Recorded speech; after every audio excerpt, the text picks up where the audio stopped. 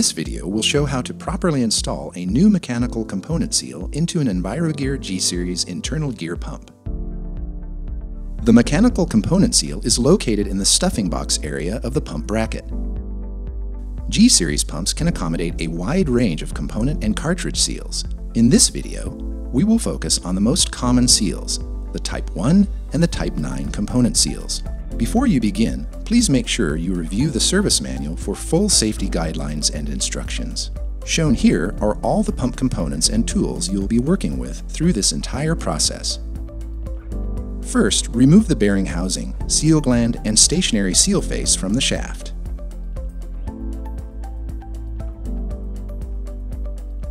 If required, remove all flush lines from the bracket or seal gland.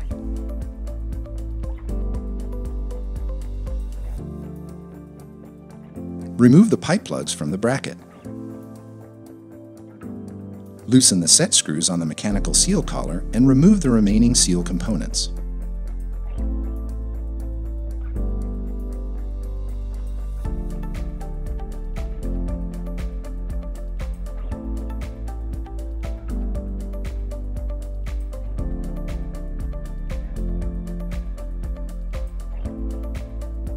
Type 1 seals have 2 set screws,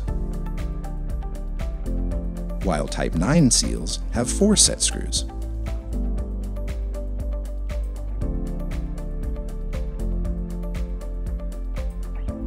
It is important to never touch mechanical seal faces with anything except clean hands or a clean cloth. Small particles can scratch and damage the seal faces, resulting in seal leakage. First, clean the rotor shaft and seal housing bore. Make sure they are free of dirt, burrs, and scratches. We will start by installing a Type 1 component seal.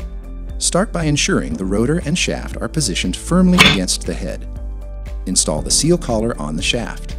Locate the collar so that the set screws are directly in line with the seal access hole on the side of the bracket. For Type 1 seals, use the second hole from the seal housing bore face.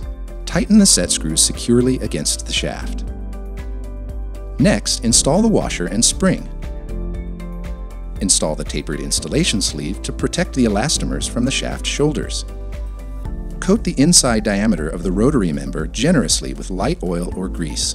Be sure not to get any lubricant on the seal faces.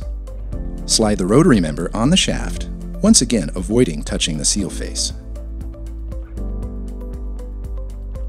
Lubricate the outer diameter of the stationary seal seat.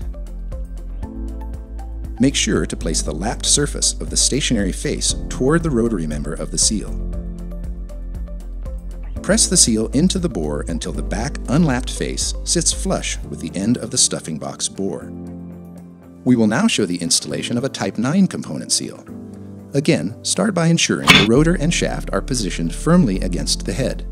Remove the seal retaining clips and install the rotary seal components on the shaft. Locate the collar so that the set screws are directly in line with the seal access hole on the side of the bracket. For Type 9 seals, use the first hole from the seal housing bore face.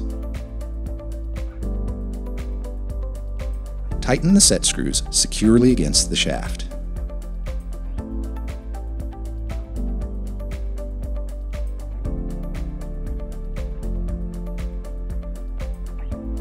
Install the stationary seal seat with a lapped surface facing toward the rotary member of the seal.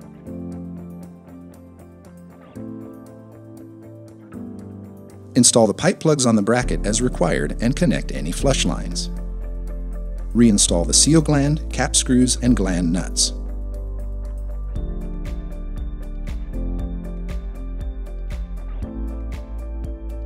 Tighten the gland nuts securely and evenly to ensure that the stationary seal seat is held parallel to the rotating member of the seal. Reinstall the bearing housing and adjust end clearance.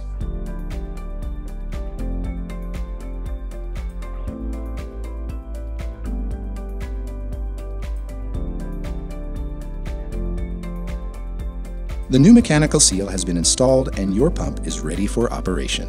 Thank you for watching. For more information on complete pump repair, please refer to the instruction manual.